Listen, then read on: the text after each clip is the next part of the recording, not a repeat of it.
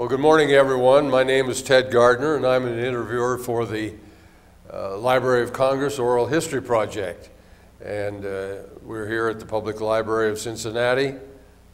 Dennis Daly is our videographer, a historian himself. And we have the pleasure and the honor of speaking with Frank Andress this morning. And Frank and I have known each other for a long, long time. And I've enjoyed his friendship so much over the years. Frank, it's an honor to be here with you, and what we do is get started. Where were you born? I was born here in Cincinnati. Oh, you were. And tell us about your family. Did you have siblings, or?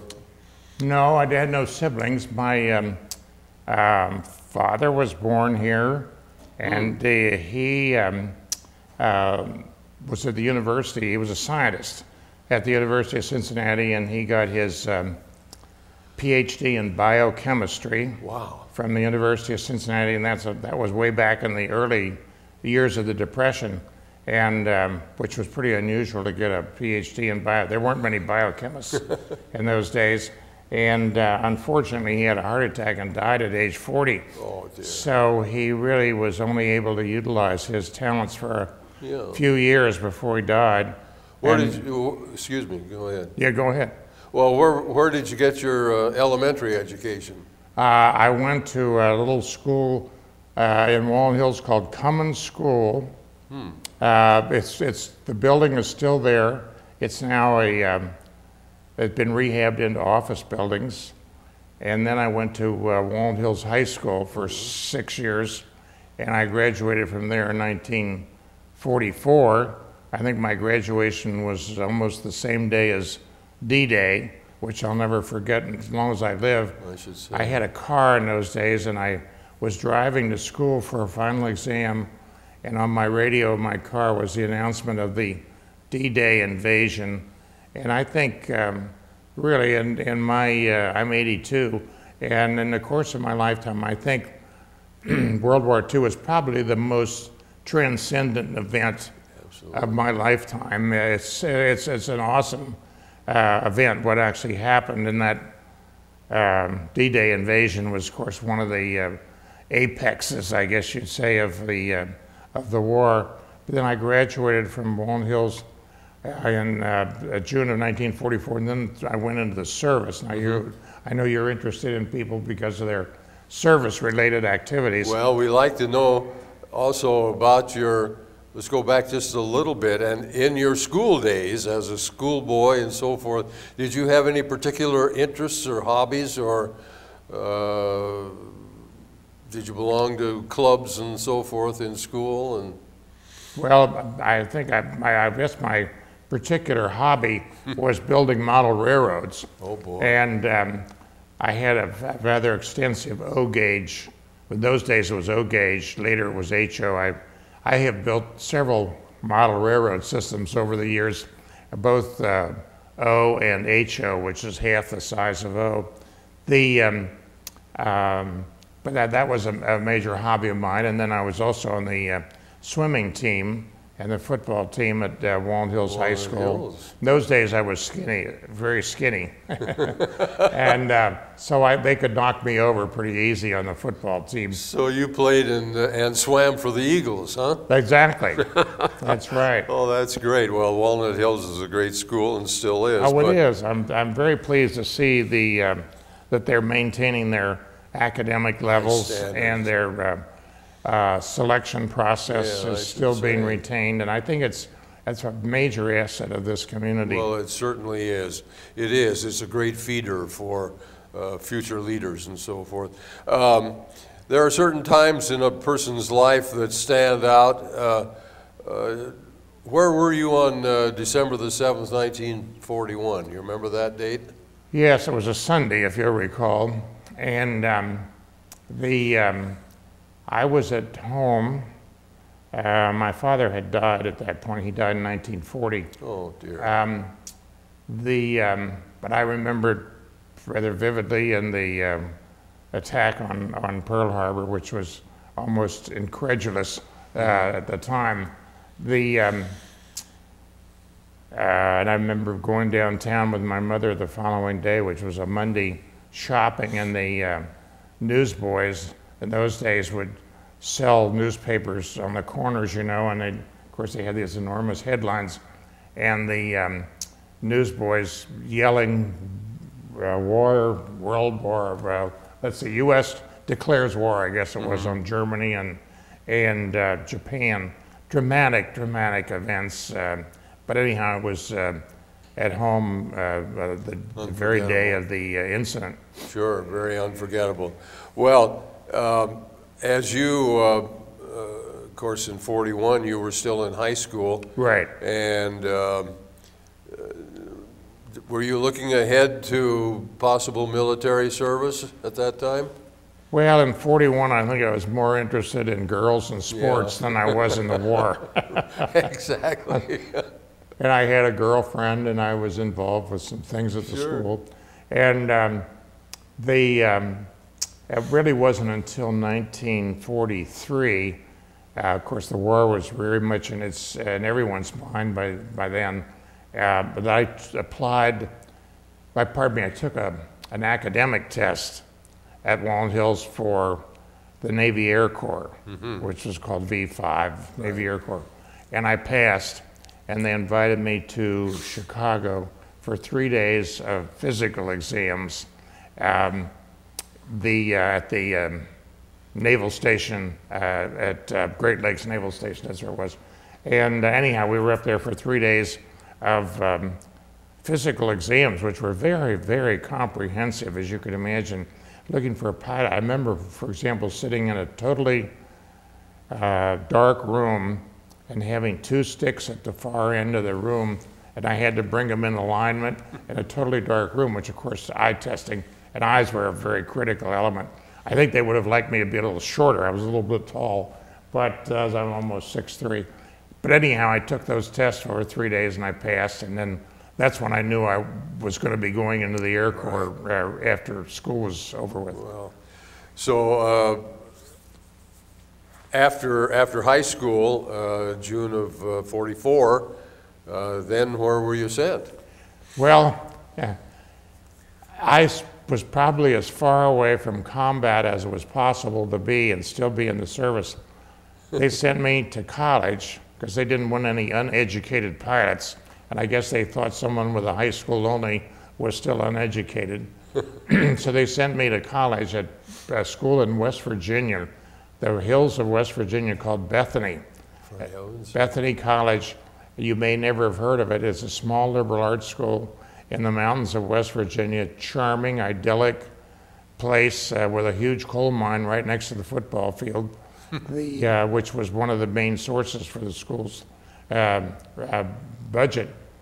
But anyhow, I went there for a year, and I happened to come across, my wife found yesterday, the Bethany log, which is the annual report of all of us at Bethany College, and you can see that we were in the only difference you could see between us and other people were that we wore uniforms. Yes. It was a grand mixture. White hats. Yeah, grand mixture of people in uniforms, and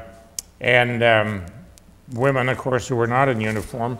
And there were a few young men. There were very few that were not in the service. Right. But anyhow, they sent me to Bethany College in West Virginia, which is about as safe a place as you could find. Now that was the pre-flight school. You know, it was really straight college. I took college courses. I took damage control, which was that's a very uniquely naval damage control on ships. I took a course in navigation, great circle calculations and navigation. But I also took courses in, I think, English and mathematics. But I was a major in mathematics. I remember taking calculus, which I found rather difficult, although I'd majored in mathematics at Walnut Hills High School. But it was a very, I couldn't have asked for a more pleasant place. The Navy treated me very well. I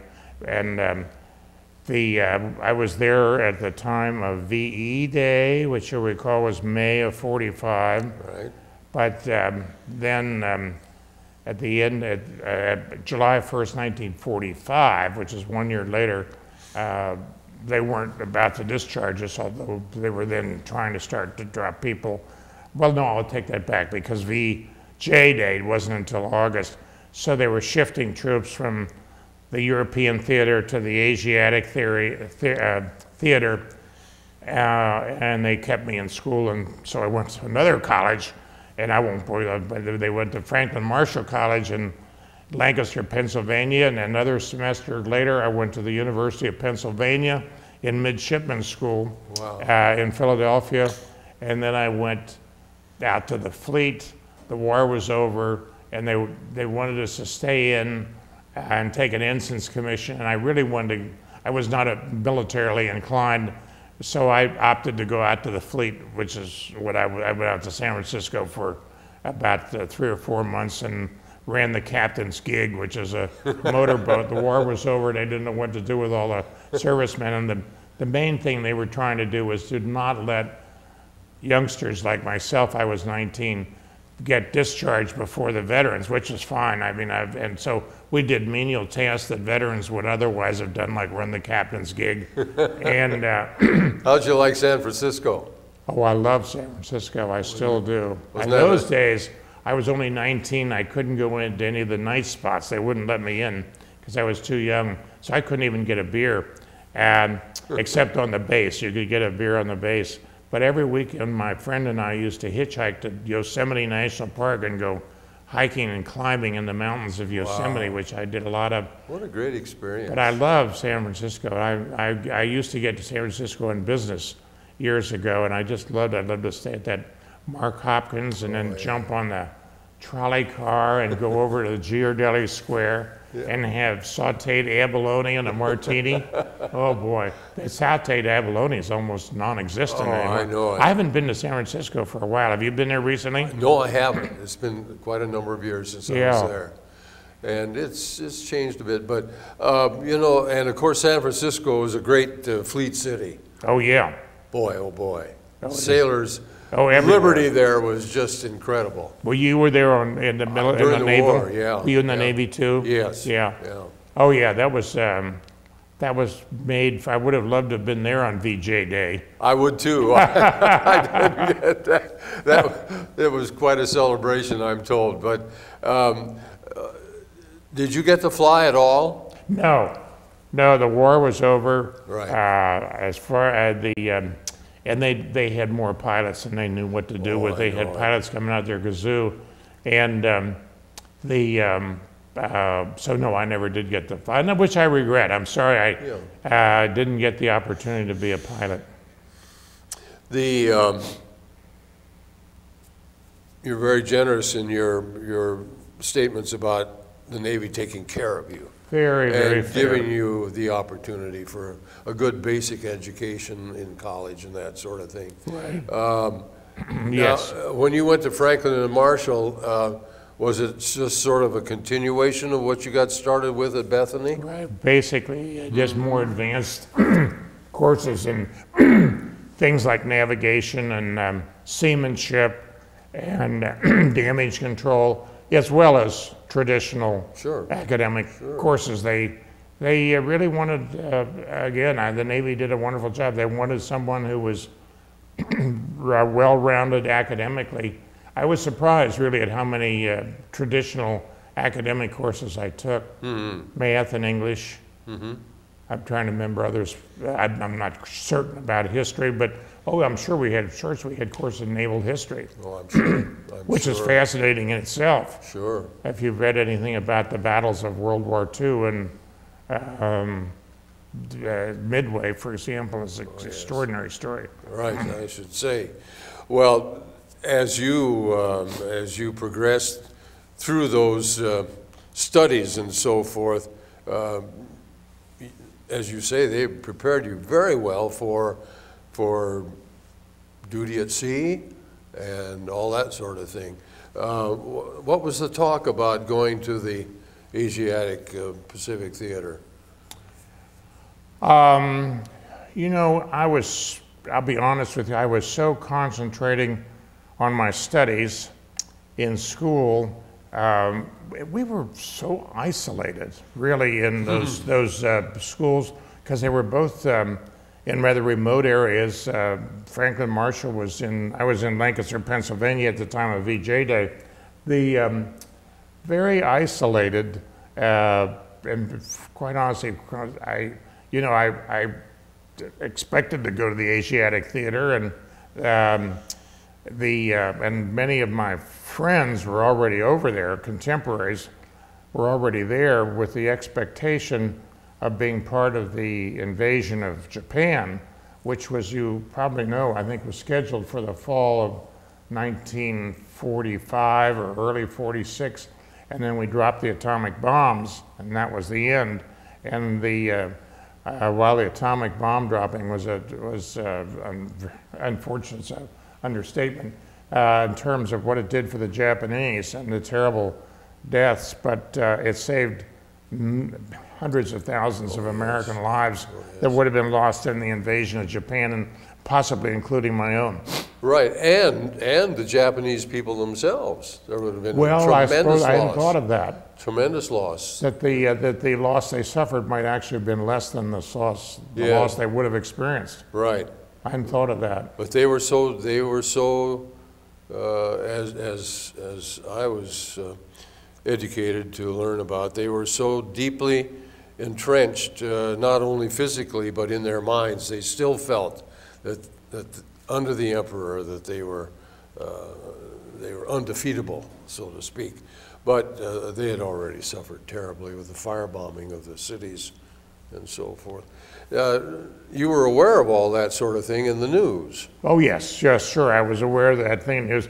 Today I would consider myself a news and editorial junkie, but in those, because I have a lot of time, and I read the editorials and the papers rather diligently. But in those days, when I was in school, I was the demands for study were so considerable. We were aware of it, you couldn't avoid it, of course, sure. But it isn't something where we turn on the evening news. Those days we didn't have television. That's right. We had radio only. Today I would consider myself better informed than I was in those days. Well, that's the way it was for all of us, of course. And but there was, as you pointed out, the iconic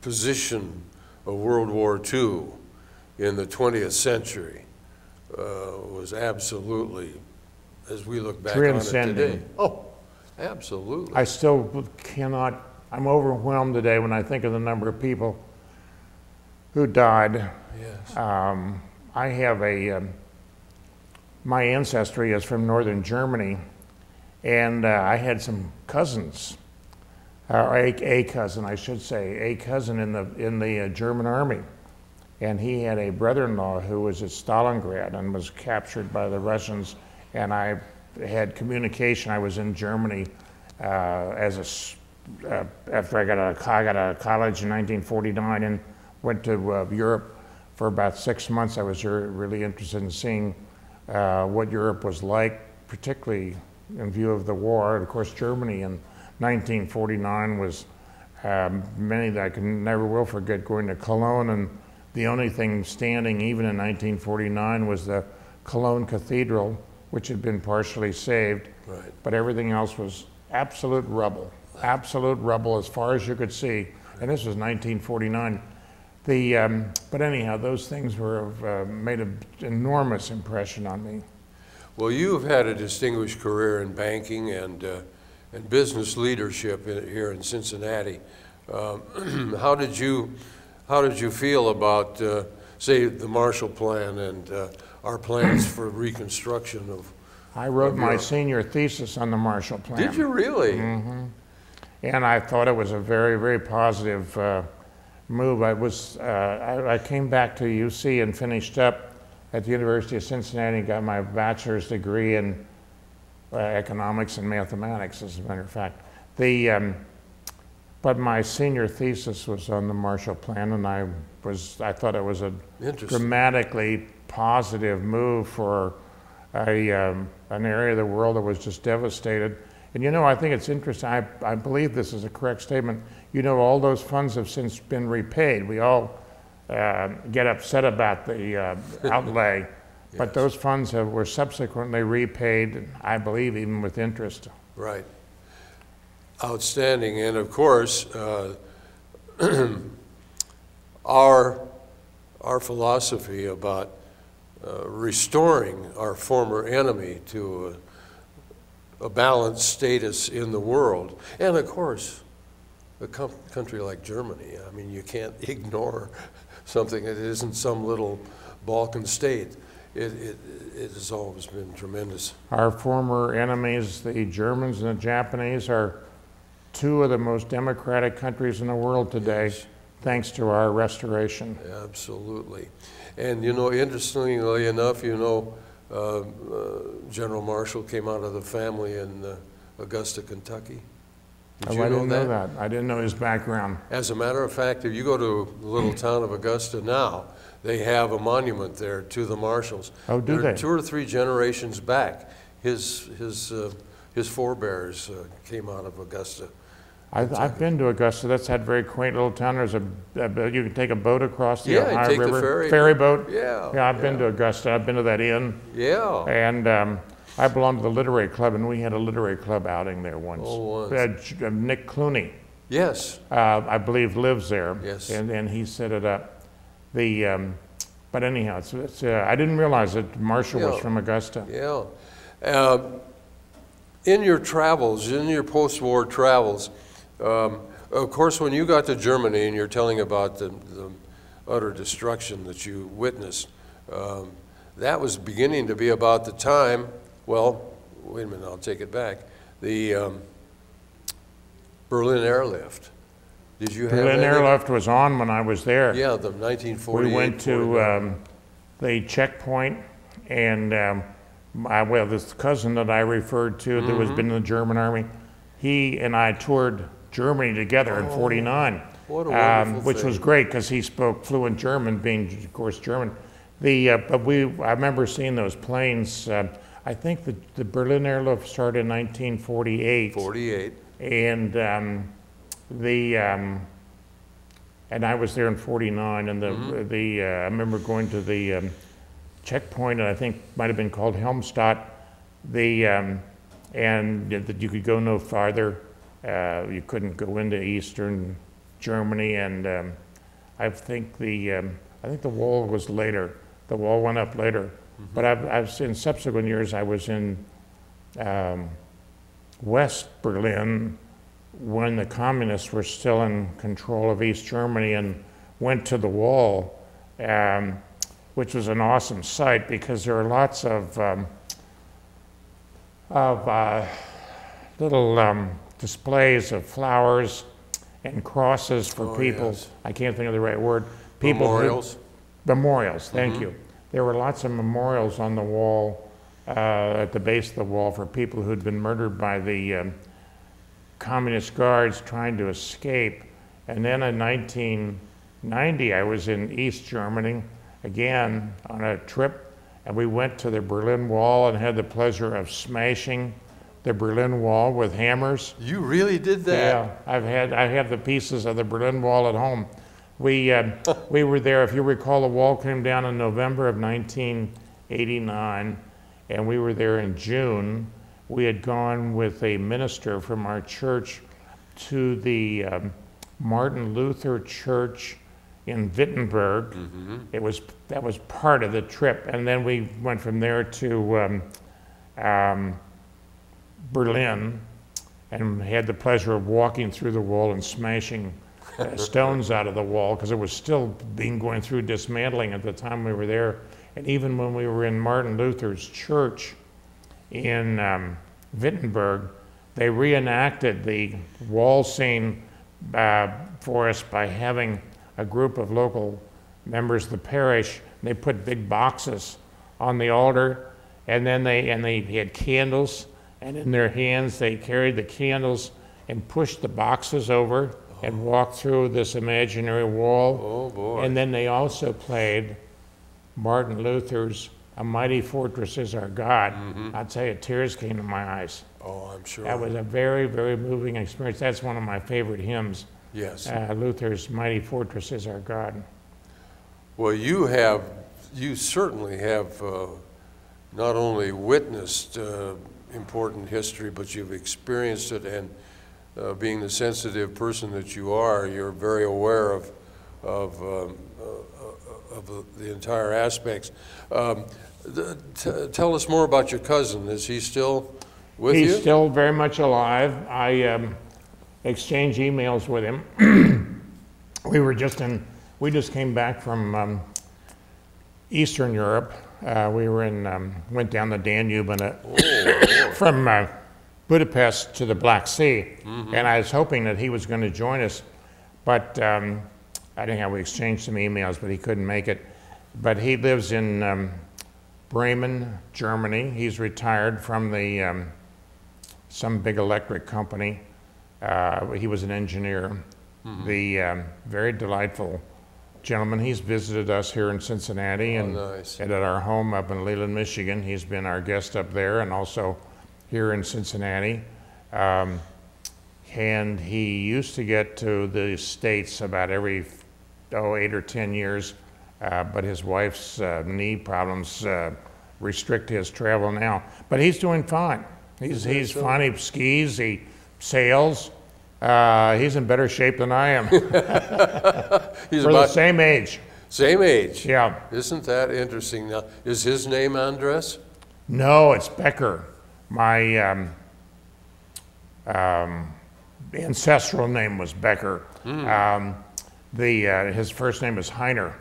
Heiner Becker, but that's pretty German, isn't it? That's really Can't Deutsch. get any more than that. But he speaks fluent English. Oh. His English is 100% better than my German, I'll tell you. He's an outstanding young man. He was an outstanding young man, but he survived World War II without injury. He was in Austria, captured by the British, and because of his English speaking ability, he was used as an interpreter by the British right after World War II. And then he was subsequently released, went back to some technical school and got a degree in engineering in Germany. Did he have anything to do with the Nuremberg trials? No, he was not. He was not involved in Nuremberg. Right. Well, that's tremendously interesting, and I think you're the first interviewee that we've had here who had a relative who fought on the opposite side. You know, I had this. There's a funny story, really.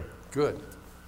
There were more than, I just only referred to Heiner, but there were some others too who were actually captured and incarcerated as POWs in Texas. And they had these aunts I had 5 or 6 aunts or great aunts, I guess they were great aunts, 5 or 6 great aunts who had all emigrated here from Germany. And they were sending all sorts of gifts to these POWs in Texas, German POWs in Texas, and this one second cousin here in Cincinnati who was American, but first generation or second generation American. His name was Lawrence Dangelmeyer. He's now deceased.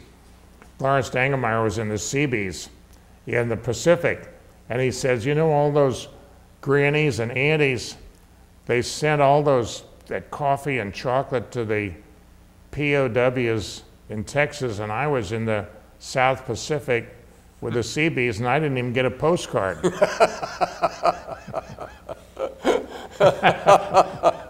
That is funny. Oh, gosh. Well, speaking of that, of course, I had a lot of experience in the South Pacific, but the Seabees were such a great, great outfit. That's what I understand. And they accomplished so much, yeah. You knew him? Oh, I knew him very well. He lived over in northern Kentucky, and I'll be darned. He had a career in the insurance business. He was a little older than I am. Lawrence, if he were alive today, would be about 91, so he was a bit ahead of me. Right. But anyhow, he was with the Seabees and survived without any injury. Right. Well, you certainly have interesting connections and background and everything. Frank, over the years, you've served your community here so well in many aspects. When you came back from the war, how did you get started back in your hometown? Well, when I came back, I had to finish my education. And so I went to the University of Cincinnati and finished my education in economics and math. That was a class of what? 49. 49. Then it was subsequent to that graduation, I went to Europe for 6 months because I was so interested in what had happened over there. I then went to Harvard Business School in September of 1950, and was married at that time to Janet, that's 58 years ago. We're still married. Amazing she's put up with me all these years. But she's a great we lady. went off to Cambridge, and we lived in Cambridge. I got an MBA from Harvard Business School, and then I worked for one of my professors for 2 years at the Pentagon, as a matter of fact. Oh, That was interesting. It is relevant to this conversation, I believe. Absolutely.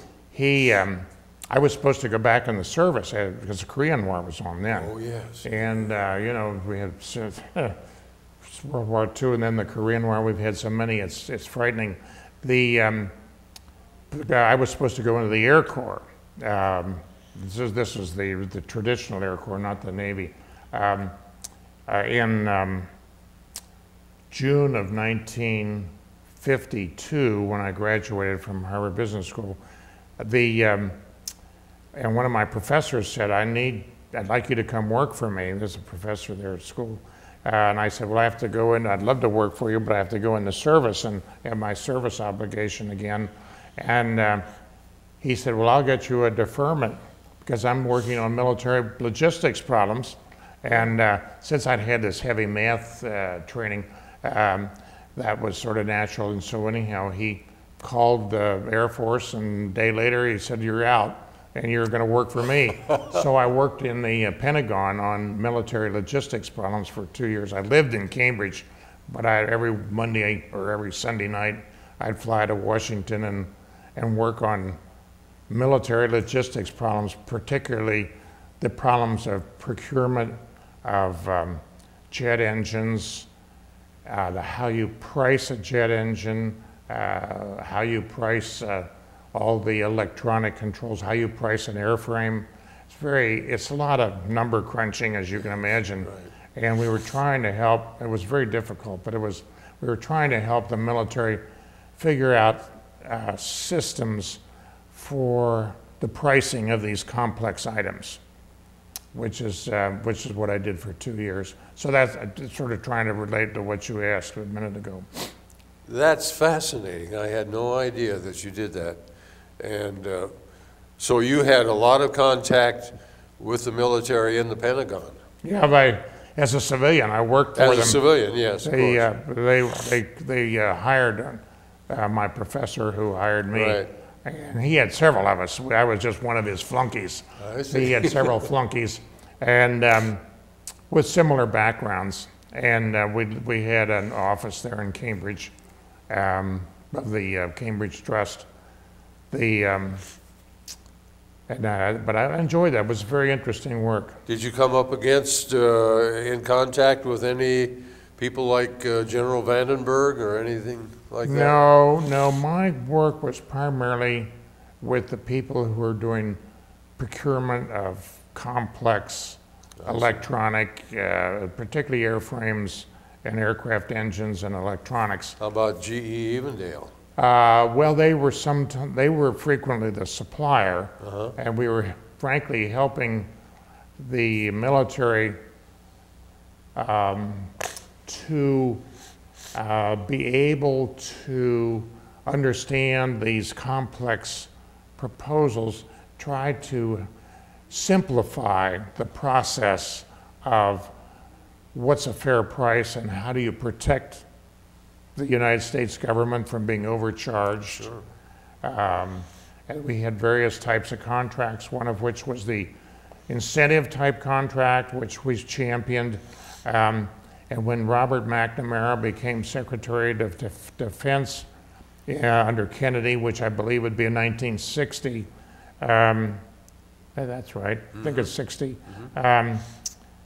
he very much championed this contract, which we had, I don't want to say we originated, but we recognized its virtues and pushed it very strenuously. And Robert McNamara, the Secretary of Defense, must have come to similar conclusions because he was pushing it. I won't go through the details, but essentially it gave the contractor an incentive to be efficient. And if he was efficient, and you had to measure how you measure efficiency, he got a better profit than if he was inefficient. And if he was too inefficient, he could lose money. And that was basically what we were trying to do. That was a little bit before the time of the so-called, what was it, the $27 hammer, or remember that? Oh, yeah, yeah, that's a long before that. Overpriced. Yeah, right, I guess those evils still occur. Yes. And I must say, it's not easy when you think about coming up with a whole new military piece of hardware and designing it and costing it and preventing that. They do it away with it. One time during World War II, they had contract renegotiation so that the auditors from the government could come in subsequent to the completion of the contract and do an audit of the contractor's expenses. And the unfortunate thing about that is that almost anything they wanted to put in the cost structure was hard to disallow it. And but that was designed to be a safeguard on this matter. Well, that certainly was strengthening your career as well. And then was it after the Pentagon stint that you returned to Cincinnati into business? Right, I did. In 1954, I took a job with the Kroger Company here in Cincinnati as an analyst in the financial department, and worked for my now still alive dear friend John Lockhart, who's 97 years old, and still very alert. I have lunch with him periodically. Good. But I worked for the Kroger Company, and I was in the finance department, and I was later controller of the company. Then I was assistant treasurer, then I was director of finance. My job was primarily financing warehouses, shopping centers, stores, raising the money to do the financing for warehouses and so forth. You were involved in this great expansion of that great company. I remember the first time I went to Wall Street, I went with John, and I think I was there primarily to carry his briefcase. But we were borrowing $20 million. This is 1955. We were borrowing $20 million. And I said, you know, John, the most money I've ever borrowed in my life was $14,000 for the mortgage on my present home.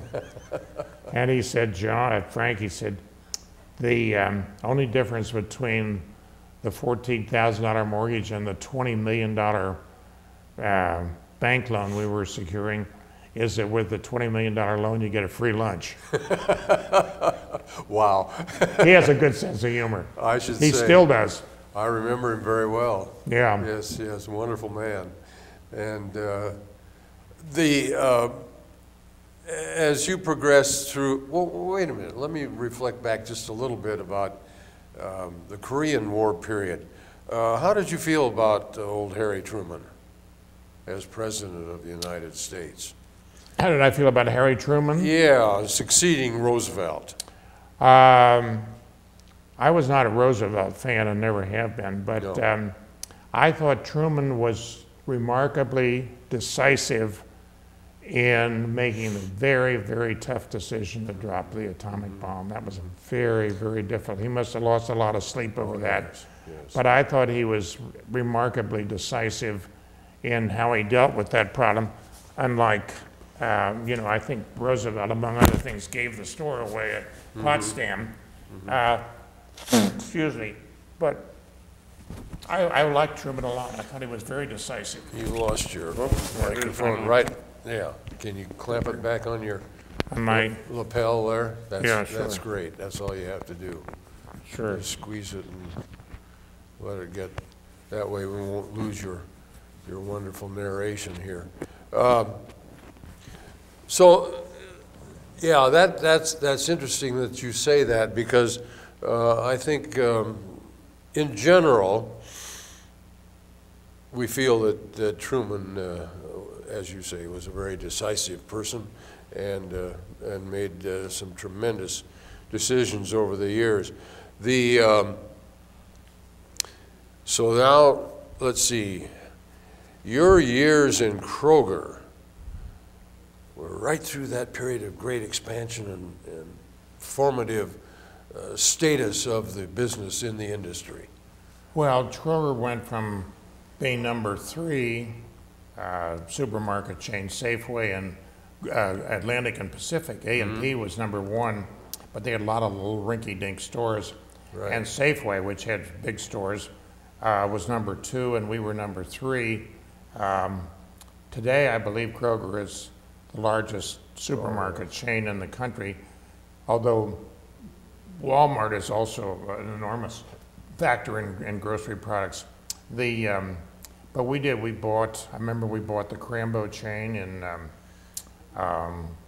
north of Milwaukee. We bought Crambo, we bought the Cramlicks out. I was involved in that acquisition. And then we bought a company with a crazy name called Hanky Pelot in Houston. And then we bought the Wyatt food store chain in Dallas. And then we bought another one in Texas. Texas was growing very rapidly. This is in the 50s and 60s. And so our purchase, and then we tried to buy Basta supermarkets in Phoenix. And I remember in the process, as an interim step, we loaned the Basta supermarkets, I think it was about $15 million as a means of trying to get our foot in the door. And I remember going to Phoenix to sign up that deal, and believe it or not, the members of the family who had this big successful chain couldn't write their name. And they would put an X down, and then someone would authenticate their signature. For him? And yet they had a chain of about 15 very large supermarkets, and of course Phoenix was growing like mad, and still is, I guess. But run into some interesting characters. I should say you have. The supermarket business today is considerably more sophisticated, of course, and I think Kroger's doing a wonderful job. Oh, my goodness. I shop in that store in Hyde Park Plaza regularly, and I thoroughly enjoy going in that store. I do too. Yeah, it's a great one. Well, tell us some more about your civic involvements. You've been a leader in the arts and so forth and so on. How did you and Janet get involved in things like that here? Well, she's been involved in several things. She's very active in the Salvation Army, and she was a member of the Junior League for many years, and did volunteer work there. And I know there's some other things she's done a lot of work at Knox Presbyterian Church in Hyde Park, and still is very active in the Salvation Army. Camp Swanetke, I think it's called. And my involvement was with the United Appeal. I was chairman of the finance committee of the United Appeal, and I think the United Appeal is a wonderful institution. And then, oh gosh, I've had other when I was, currently I'm on the board of the Cincinnati Opera, and I've been, matter of fact, I'm going at noon today, I'm having a meeting on Cincinnati Opera Matters on the Finance Committee Right. investment program. And there were some other civic activities I was involved in that I'm starting to look. I also am a mentor, pardon me, I'm a tutor at the East End Adult Education Center on Eastern Avenue, and I tutor high school dropouts in math, which is very satisfying because you're helping people who are trying to help themselves. Right. And anyhow, I tutor periodically when I'm in town. Well, that's a great contribution, and that certainly is exemplary. How do you feel about the economics of the day, for example? Today? Yeah. Well, I'm deeply, and that's what I'm going to be going to at noon today as the Right. the head of the Western Southern Investment Committee is speaking at the University Club. And I'm taking 2 other members of the Cincinnati Opera Board to that meeting. And I am writing a paper for the Literary Club entitled, which will be given December 15th, quote, "Why the Chickens Have Finally Come Home and Where To From Here." And I'm just getting started on it because I have to have it ready about the 10th of December. I am deeply, deeply concerned about what's going on at the moment. Right. I've been very active in sending emails opposing the bailout of General Motors, which is very much on the docket at the Senate and the House right in the Congress. I'm deeply concerned about that. I even almost daily, just in this morning's Wall Street Journal, I read the Wall Street Journal every day, not cover to cover, but I read a fair amount of it. The insurance companies are now buying small banks so that they can qualify to get under the bailout. AIG has gone from 85 billion to 150 billion in its bailout. General Motors wants to get bailed out, as well as Chrysler and Ford.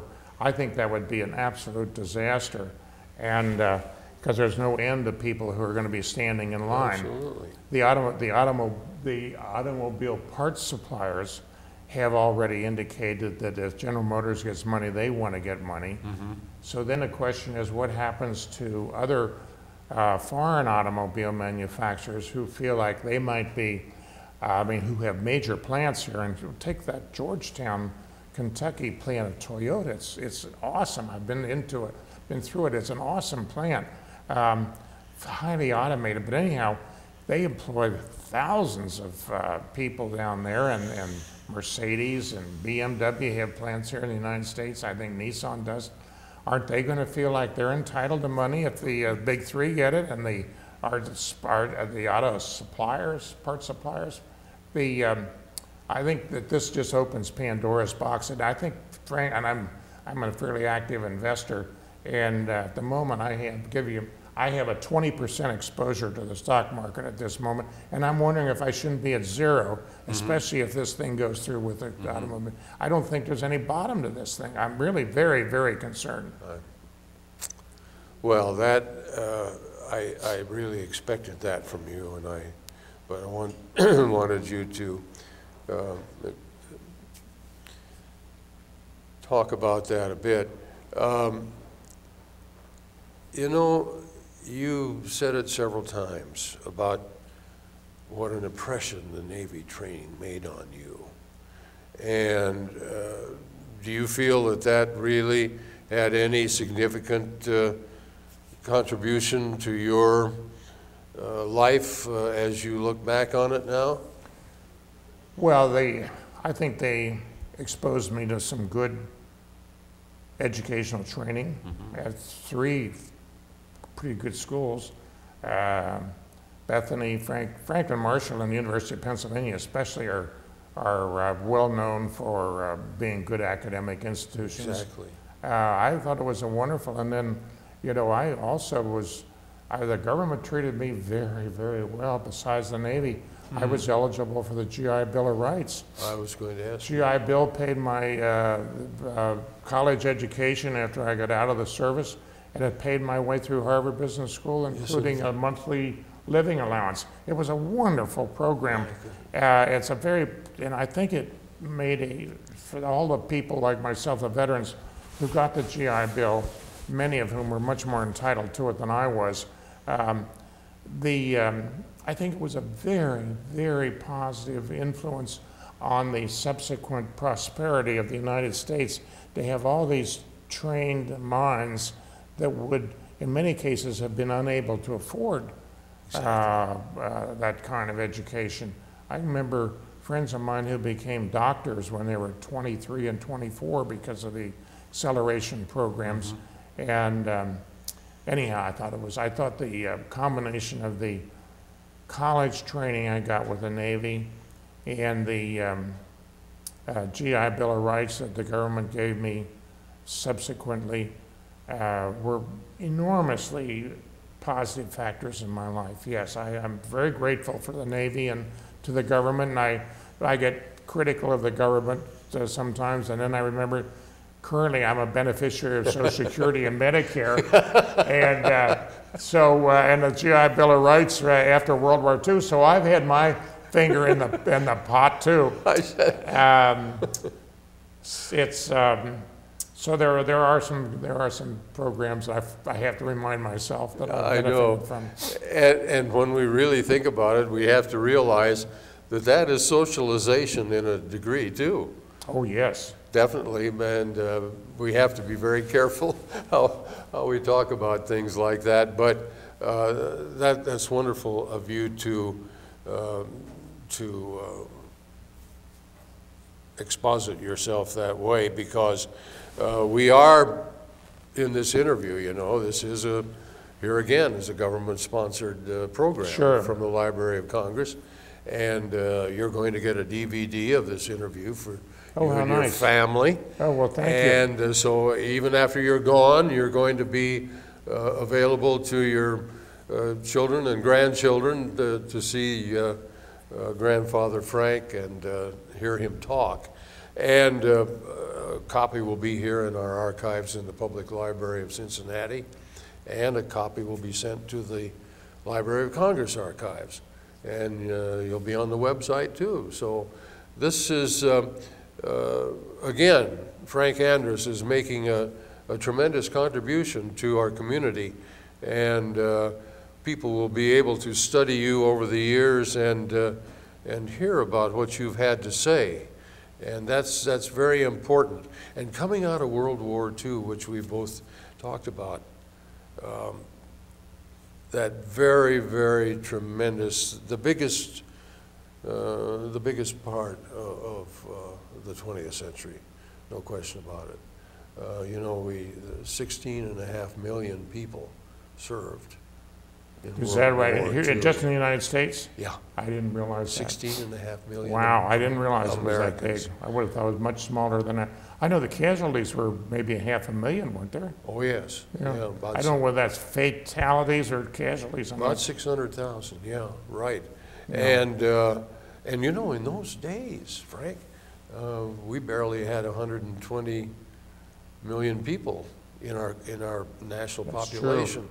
And for 16.5 million of them to be a part of that. Staggering. Absolutely. Do you remember anything about the tough days before you got into the service, about rationing and things like that? Your family, your mother? Yes, I remember that we couldn't take a summer vacation because we used to go up to Canada, and from the month of August, my dad was professor, and he had had the month of August off.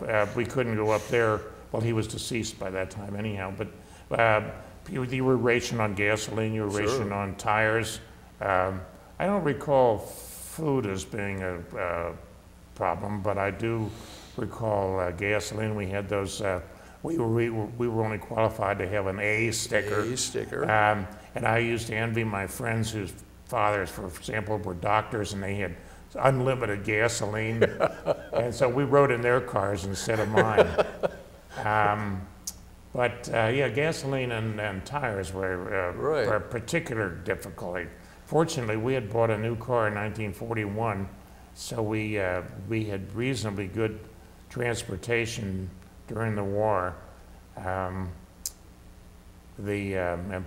was 1941. So you had an early experience with going to Michigan, going north in the summertime and that sort of thing. Right. We as a boy. We started going to Ontario when I was about 3 or 4, and then my wife and I bought a place in Leland, Michigan many years ago, and our oldest daughter has a place there now. So we spend our summers up there. I'm retired, of course, and yes. We were up there for 4 months. We just got home about. Wow, that's great. We were there since 1st of July, and we got home in late October. Mm-hmm. But well, that is you've had a great life, Frank, and you've made a tremendous contribution not only to our local community but to our nation through your varied experiences in the Pentagon and of course with your MBA and your vast knowledge and understanding of economics, which is so very important. thank you. I appreciate your comments. One thing I didn't mention, which is relevant to this point, I was on the Hoover Commission in the early 50s, which was the Hoover Commission in Washington to try and, again, make the government more efficient. And Joe Hall was the president of the Kroger Company at that time, and he was a commissioner, and he wanted someone basically to hold his briefcase and go to Washington when he couldn't go. So I was his errand boy between Cincinnati and Washington, but I did get a nice plaque from the Hoover Commission for my work. But it was an interesting task. We were getting the government out of competition with private industry, and we got the government to shut down the coffee plants and the dry cleaning plants and the paint making plant and the rope making plant, all of which were dinosaurs and unnecessary because the services were available from the private sector. But that was involvement with the government that it was gratifying. Well, I should say, well, again, we want to thank you for your contribution to our nation and with your wonderful wife and your children and your position in the community. And thank you for submitting yourself to be interviewed. And my pleasure. I hope that you all enjoy the DVD. Frank, it's been a great honor. Thank you. Thank you so much. Thank you for inviting me. Well, I enjoyed it. That's it.